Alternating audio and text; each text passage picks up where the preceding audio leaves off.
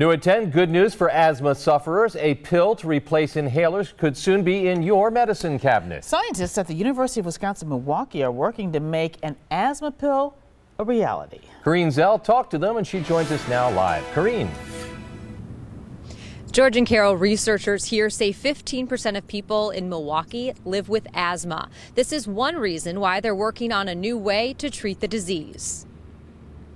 Spring semester is over for students at University of Wisconsin-Milwaukee, but researchers are still hard at work. UWM scientists say inhalers could soon be a thing of the past. Rather than having a child go to school with the inhaler in their bag and they don't use it, if perhaps there's a pill taken in the morning or the evening that controls their symptoms, we think that's a much better way. The director of the Milwaukee Institute for Drug Discovery at UWM says asthma is especially bad in Milwaukee. The prevalence of asthma is almost twice that of the nation. UWM Associate Professor of Chemistry and Biochemistry explains how the pill is designed to treat multiple symptoms of asthma. Muscle constriction, which is inflammation, and thirdly, which is mucus production. With help from many universities and a grant, researchers are making progress. We have a lot of research which are done with laboratory animals because they are a very good model in order to find compounds which are active in a live organism. Another benefit, the pill doesn't have steroids like inhaler medications. That not only can cause side effects,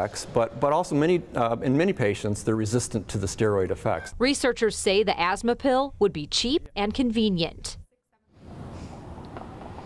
Scientists believe they'll have a pill ready for humans within the next 5 to 10 years. Reporting live at UWM, Corrine Zell. Today's TMJ4. A lot of progress. Thank you, Corrine.